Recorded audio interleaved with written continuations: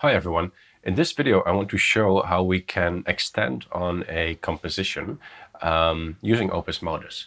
So to do this, what I did is I created a very basic sort of techno song MIDI file just in Logic, and then I saved that to my MIDI folder, which is in the Opusmodus folder. You can see we have a lot of different examples here.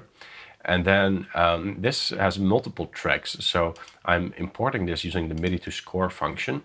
And then I'm collecting the score instruments. So instrument 2, instrument 3, instrument 4, etc. Now, if I evaluate this, we get to see the actual notes that were in that MIDI file, right, for each one of them.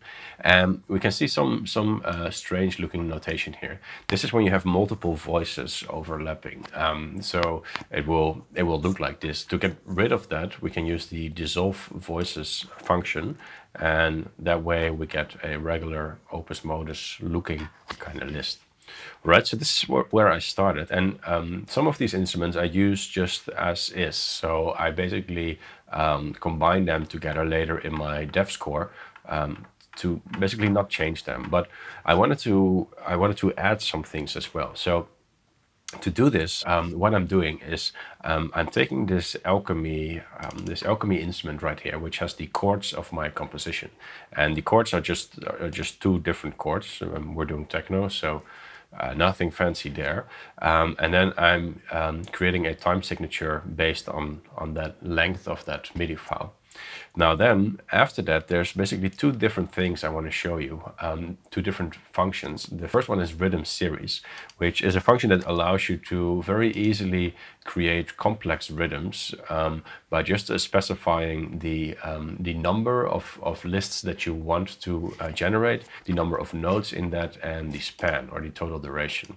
So if I evaluate this, you can see that this is our rhythm. We can actually listen to it as well. And every time I evaluate, it will be a little bit different, because we have no seed value set right here. But then I'm merging these voices with the merge voices function, and then it sounds like this.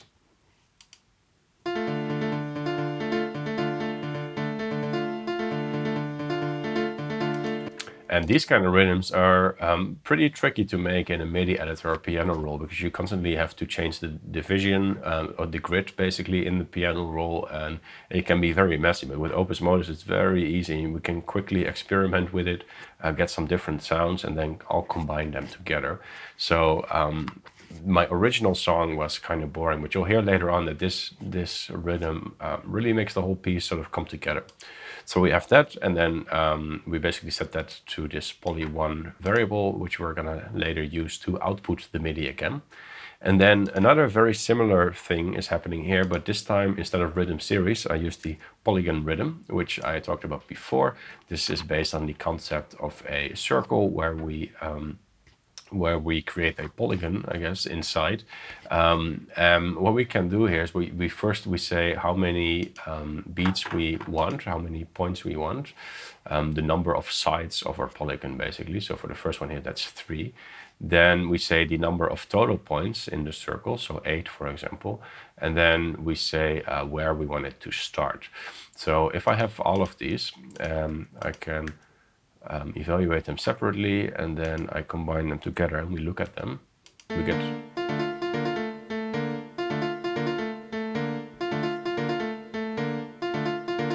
We get another interesting rhythm there.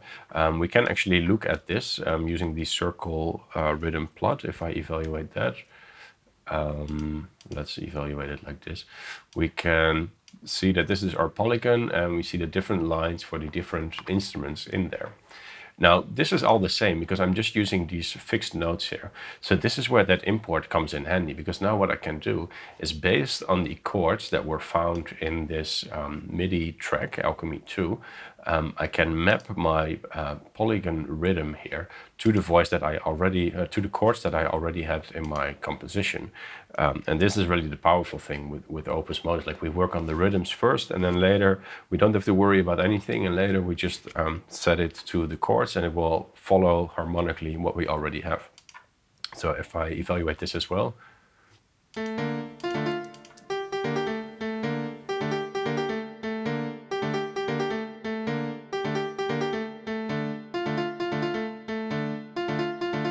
So you can hear it changes chords there based on this MIDI file here. So then we clean this up a little bit. We create some pauses to not play at specific sections of the arrangement. And then we get into our modulation and envelopes. This is another thing I wanted to show because with electronic music, we typically use kind of a lot of modulation to make it sound less still and less repetitive. And especially with a genre like techno, it's we want to create some movement, otherwise it's going to be very static. Now, we can do this very easily using two new functions actually, genramp, which generates all sorts of ramp files. They could look like this. So these are basically the envelopes that we're going to use. Then we have the scale ramp, which scales the whole shape that you create within a given set of bars, for example. So in this case, it's going to be over 32 bars. Here, it's going to be over 8 bars, etc. So we can look at any of these to see what they are looking like in a shape. So here we have just a simple line down. We have some noise, a random kind of shape here. This one is a little bit more complex. This one is fairly simple. This one is a little bit more complex, has some round curve and then a little bit of a sharper one. So all of this will create parameters, or control parameters rather, in our composition. And here we can actually see in Logic the MIDI that we have recorded, and we can see those same shapes being reflected here. So from here on out, you could you could now change them, basically, and you could edit them further if you want, but the real power with Opusmodus is that we don't have to, and we pretty much never have to draw automation anymore. So that's what we're doing, and then finally we set this to our gen controller, which is gonna actually send that out. We can still give a range, so that in the case of MIDI, typically you want it to be between 0 and 127, but sometimes I might scale it differently. And then we just send that out and we can record everything in one go.